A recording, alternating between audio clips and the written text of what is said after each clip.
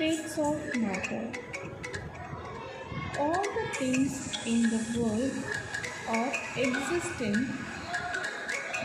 any one of the state, either solid, liquid or gas. Solids have definite or fixed shape. They occupy space. They does not flow. Example: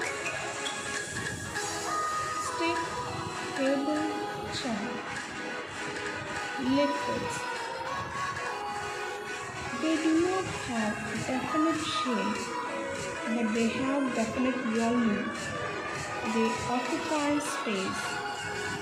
Can flow from one container to another. Gases. Does not have definite shape, but it can be compressed and does not flow.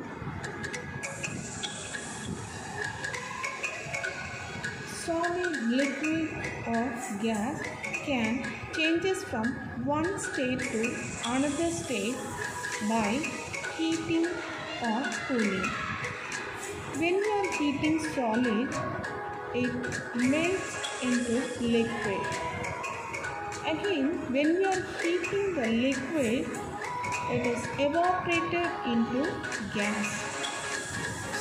The same way, when we are cooling the liquid turns into solid.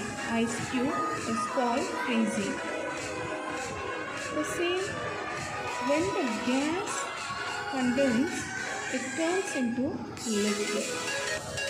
Thank you.